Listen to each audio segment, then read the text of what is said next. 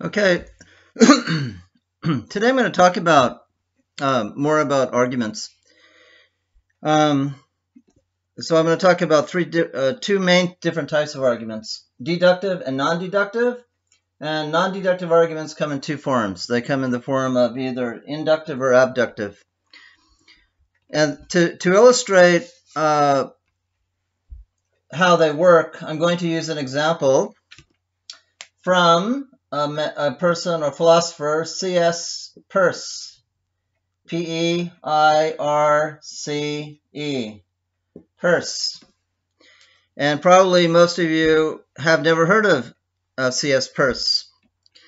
You might think, well, he's just, a minor philosopher. Actually, believe it or not, excuse me, actually, believe it or not, many people consider him the greatest American philosopher of all time. He's definitely America's greatest logician.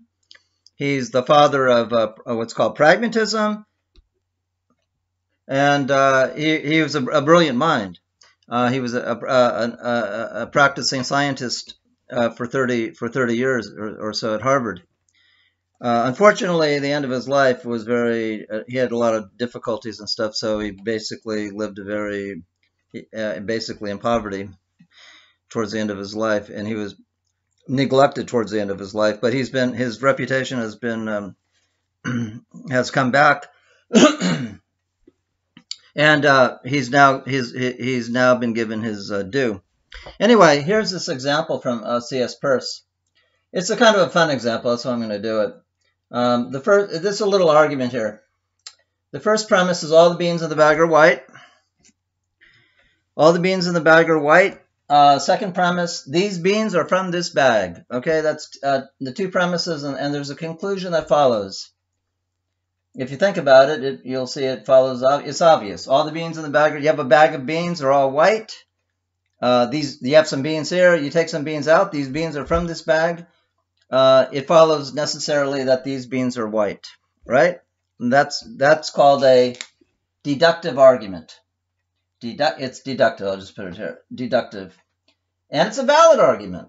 If this is true and this is true, that has to be true. Okay? So that's the first one. Now what we're going to do is I'm going to just switch. I'll play around with the numbers. So we'll keep all the premises the same, but I'll switch 2 and 3. So now it'll be 1, 3, 2, and we'll see what type of argument we have now. So 1, 3, 2. Well, actually, let me do it. I'll keep these numbers the same. 1, 2, 3. Now we're going to do the argument 1, 3, 2. And then we're going to do 2, 3, 1. Okay? Okay, so 1, 3, 2. So we're going to take premise 1 and premise 3 will be the statement 1 and statement 3 will be the premises, and the conclusion now will be statement 2. So now the argument is going to be, all the beans in the bag are white. So we have a bag of beans. The beans in the bag are white, right? And the second premise is these beans are white. So we've got a bag of beans here. All the beans in the bag are white. With some beans here.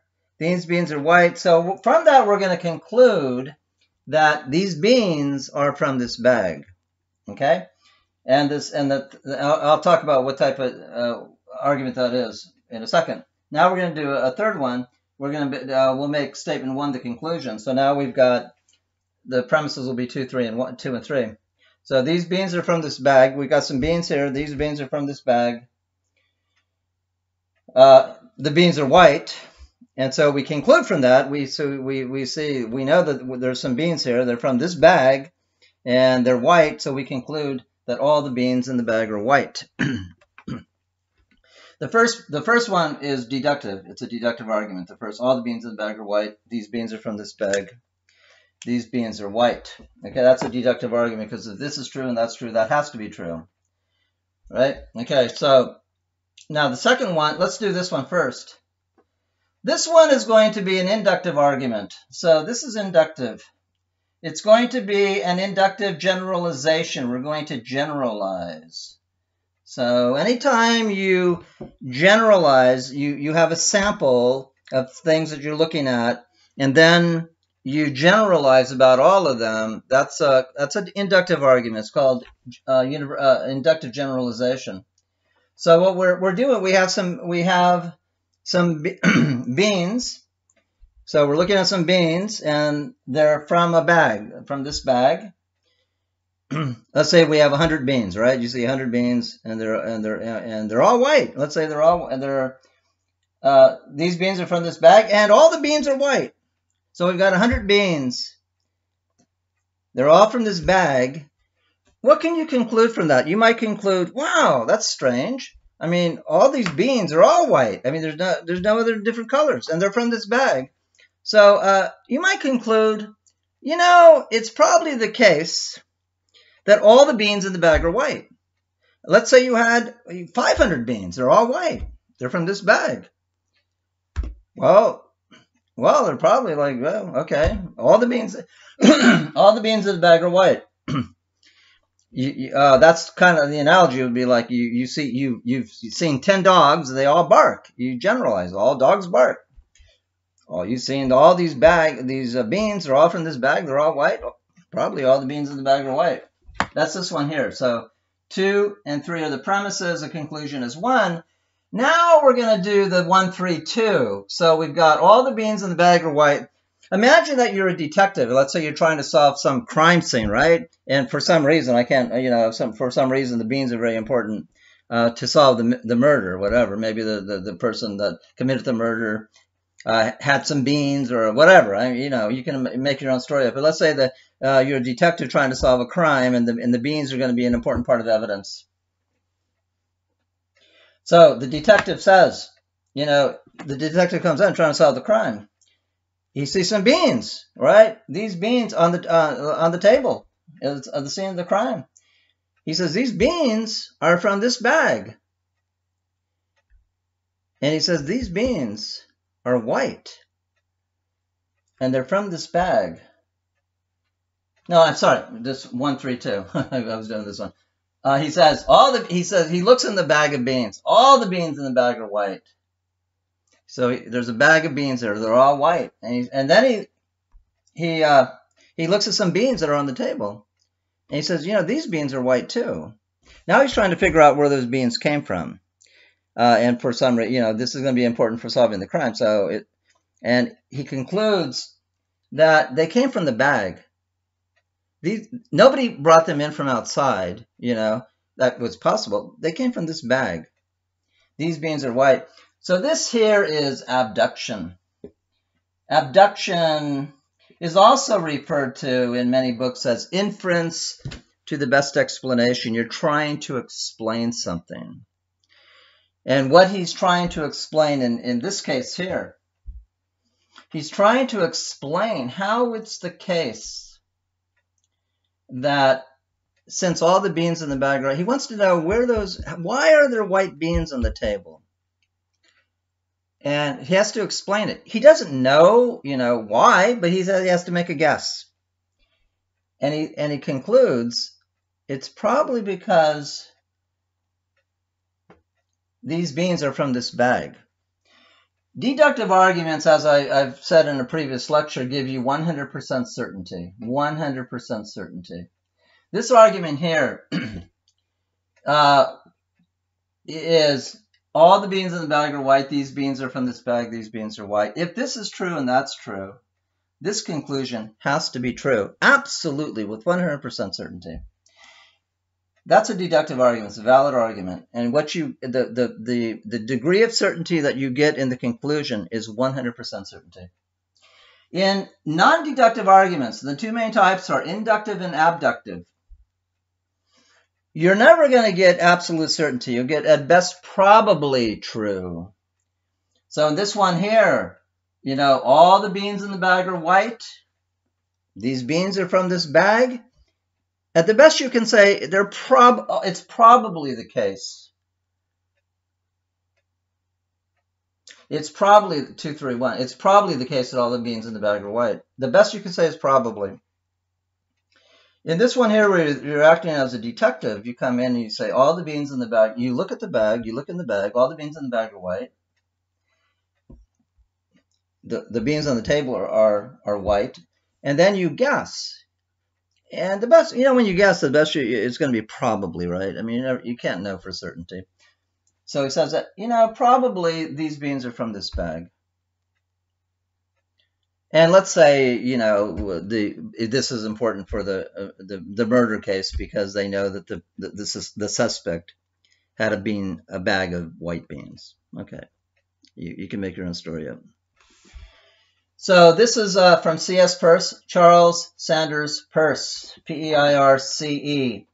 And one reason I gave this example is not only because it's an interesting and a fun example, and what I want all of you to do is to actually memorize all the three forms.